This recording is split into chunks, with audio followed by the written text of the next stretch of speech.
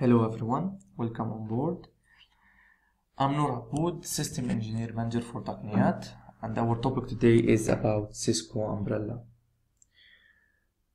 You might know it as OpenDNS or DNS security, maybe Secure Internet Gateway. We're going to see in a moment. I will try to make my presentation as quick and easy as possible. I will try to not to go through all the slides and jump directly to the dashboard and see the magic there, because seeing is believing. Now, the way we worked has changed. Before, everything was contained within our network parameter. Security used to be like more about building a wall around our perimeter, about the building, and check from time to time our boxes, the compliances, and check them if the policies are still acceptable. And most of the security products were built as a closed system that could not integrate together and share intelligence. Now, what has changed? In fact, 49% of the workforce is now mobile, and in a recent survey, 82% of the respondents admitted that they are not using VPNs, which means they are using direct application, which is hosted outside or SaaS, which means it's on the cloud. 70% of the enterprise branches report direct internet access. Now, why this is important to you, to me, to our customers? These changes create a new security challenges. Now, Secure Internet Gateway. What we can do with the Secure Internet Gateway or the DNS security, or umbrella. Now we can have protection against threats over all ports and all protocols, and most important of it, on and off the corporate network, which means I can have protection in my office, in my car, driving in my hotel, at Starbucks, wherever I am, I can have protection. We will have proxy-based inspection for our web traffic. We will have file inspection with antivirus engines and behavior sandboxing, and discovery and control for SaaS applications, and so on and so forth. And we will see them in a moment. Now, let's look at this picture. How do you protect your network today? Your endpoints, your firewalls, let's say, your UTMs, your proxies, your branches, your roaming clients, your head office, whatever you have, how you can protect them. Think about where you enforce security today, whether in my firewall, whether it was on my router or my proxy. You probably have a range of products deployed at your corporates and branch offices, or in roaming laptops. What we hear from customers like you is that despite the existing security products deployed, everything from firewalls to web proxies to email security to endpoint products, they are still dealing with too many malware infections and phishing attacks. Now, how Umbrella can help us in this? Because we forget about a very important piece in the puzzle here, which is the DNS. So we invest in many solutions, in many security solutions. Again, proxy, sandboxing, email filters, email securities, firewalls, you name it. But we forgot about DNS. And without DNS, we don't have internet. We cannot have internet. So we need to shift our focus now and see how if we protect our DNS, how we can get protection. Now, Umbrella provides enforcement without any delay. So this solution adds no latency to your responses or to your requests. As we mentioned earlier, Umbrella uses DNS to enforce security. But how does this work? Now let's see this. When Umbrella receives a DNS request, it first identifies which customer the request came from and which policy it needs to enforce. Next, Umbrella determines if the request is safe or malicious, malicious or whether it's safe or whitelisted, malicious or blacklisted, or risky. And from that, it's either allowed or blocked. So there's different levels how Umbrella can decide if it's allow or deny, or whether we have access or we don't have access. So again, I will try to skip some of the slides to save time and go to the dashboard and see what you got. Think about what happens when a machine is infected. Often malware will use command and control or callbacks to communicate with an attacker for additional instruction or information to exfiltrate data and steal data from your PC or from your client, from your organization. Some researchers from StealthWatch team, which is part of Cisco, which is for Cisco as well, found that 50% of callbacks bypass web ports, and the ports covered by traditional web security systems. So let's do recap in another way. You have a web filter, and you have which is web security, whatever vendor you have, and you have a client is infected with a callback. Now this callback will try to eviate or to escape and use ports the proxy will not discover them. So you must likely have a gap in the coverage if you are only relying on your SWG or secure web gateway or the perimeter security. Cisco conducted additional research that found 90% of the callbacks rely on the DNS. So by using Umbrella, you have the ability to discover and block the majority of these callbacks. So you will have 100% security, let's say, or 99.99% security, because there is nothing called as 100% security.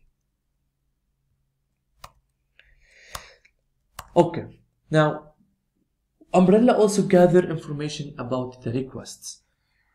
So for example, if a device is going to access a domain, and it will go and check about the status of the domain, where the domain is hosted.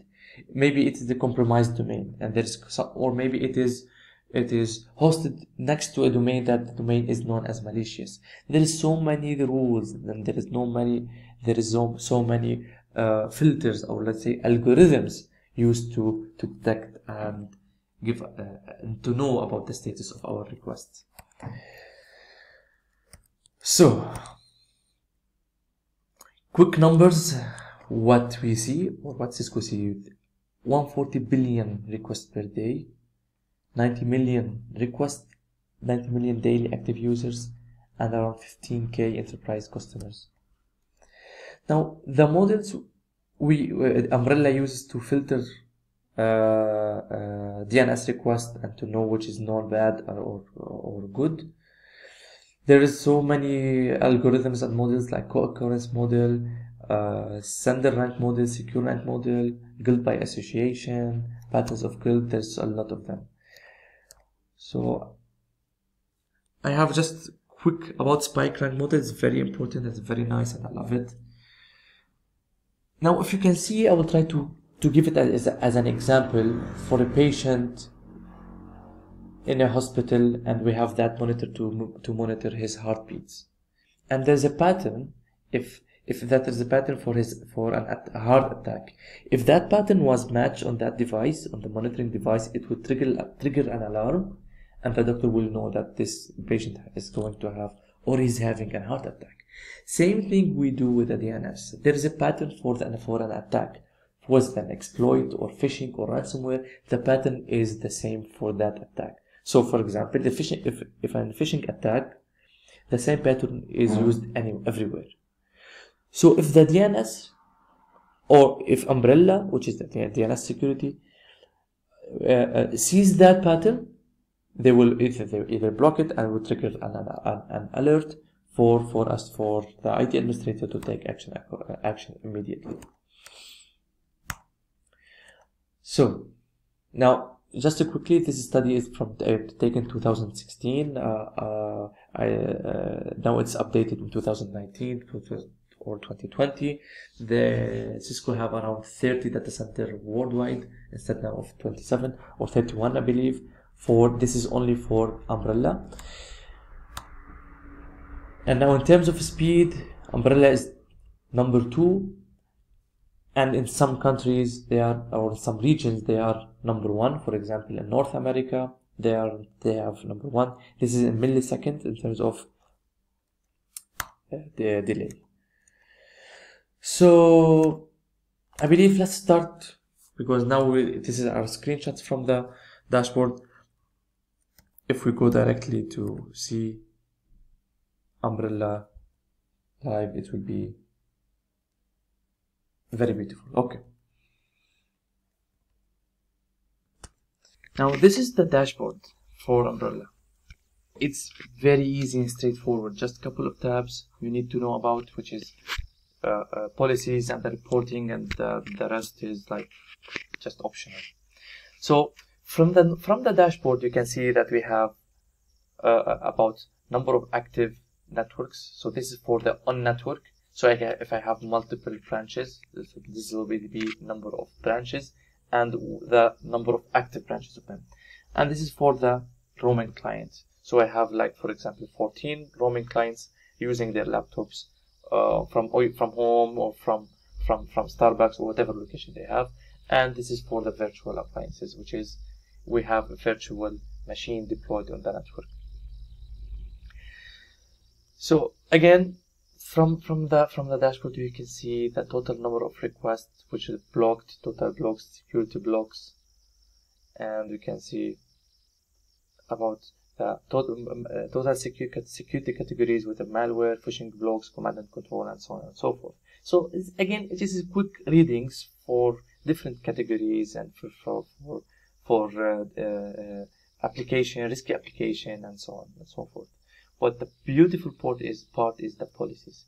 So you can go to the policies tab, and all policies is the same as the subsections. For example, the content categories you can access from the all policies.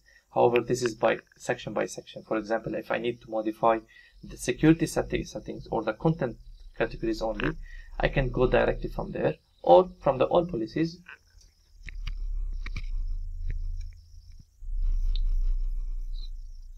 Moment. So from this, so you can see this is the entire policy, and it's from like destination listed. You can click it from there or from here. Content categories, you can set it from here as well.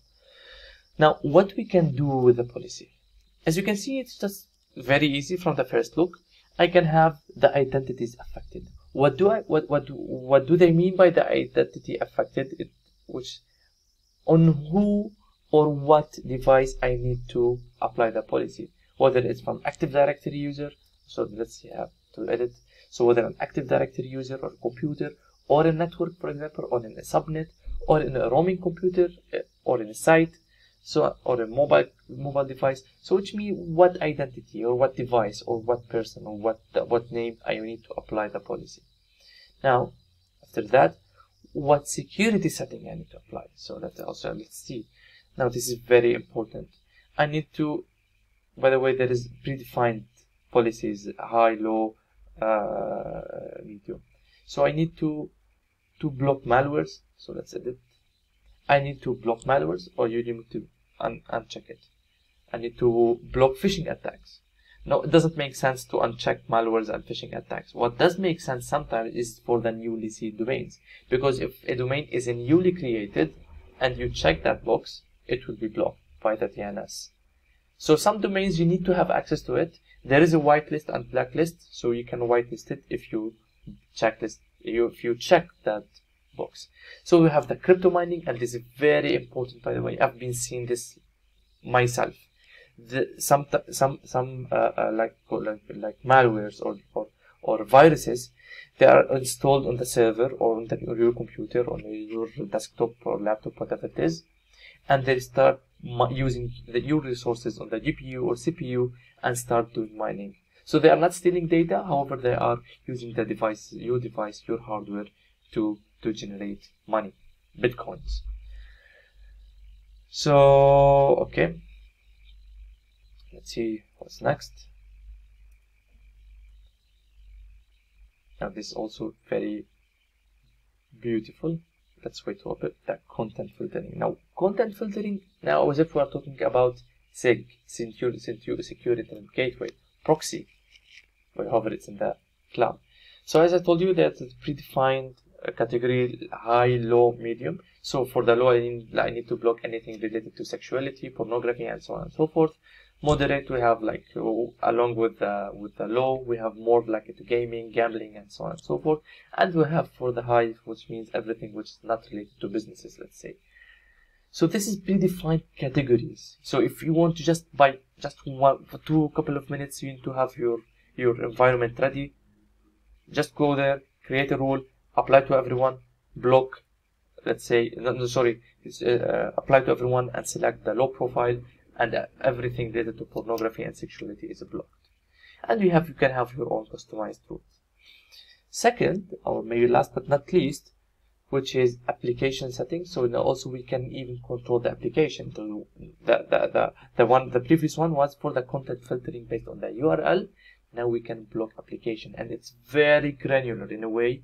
You can even block applications, Skype application, chat within Facebook, Dropbox, peer-to-peer, whatever application you need you want to, you can block it. So, for example, ad publishing. Let's say for example, cloud storage. I want to block cloud storage. So there's tons of them, like forcing, Dropbox. What else? Apple iCloud. Whatever application, you can also select the application. So last but not least, again, destination. So we can also, I'll keep repeating it. All this based on the DNS request. So my page or my request was blocked to that destination, to that category, to that application from the DNS. Imagine the speed. Since there is no latency added, it's very fast in a way you will not feel it. So destination, you can block on the destination. Also, there is a file analysis. So as if I'm also doing, not as if we are doing file inspection, antivirus analysis on the files being downloaded to my PC. Now there's also advanced settings for SSL inspection, SSL decryption, which is to decrypt and encrypt the HTTP request. Also, we have the enforce safe search. So now even my search within search engines are safe. So this is quickly for the policies. I don't want to waste a lot of the time. This is the basics. So we can have it like deployed in a couple of minutes, literally couple of minutes. All you need is to do just sign up to Umbrella, point DNS to Umbrella, and voila, it's working. If you want, you can tune it, tweak it, just modify the rules, and you are secured. The second important part from along with the security, and we all know, and we all struggle for it or from it, which is reporting. I need to know what my users are doing off network. Now on network, I might have Stealth Watch, I might have SIEM solutions, I might have Prime. No, Prime is not like. I have whatever reporting solutions I have, but I want to see and what my remote users are doing outside. Now from this COVID-19, 90%, even more of the employees work from home.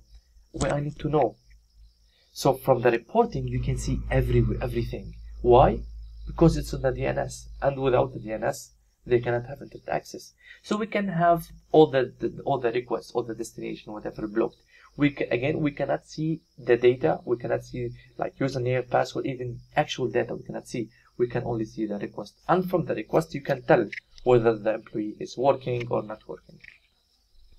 So from the reporting, it's very beautiful and very handy tool for the IT administrators, security administrators, or even network engineers to use. So just quickly, so you can see from the time, allowed, blocked, application discovery, activity search. You can for the activity, so whatever thing you can search for. So in a brief, this is Umbrella. Again, there is a lot of features to dig in, but we need to make it quickly and straight to the point so you can discover it yourself. You can go to the cloud. Again, just now after the report is opened, you can see source, destination, workstation, LAN IP, or like private IP, public IP, and whether it's blocked or unallowed, and the category.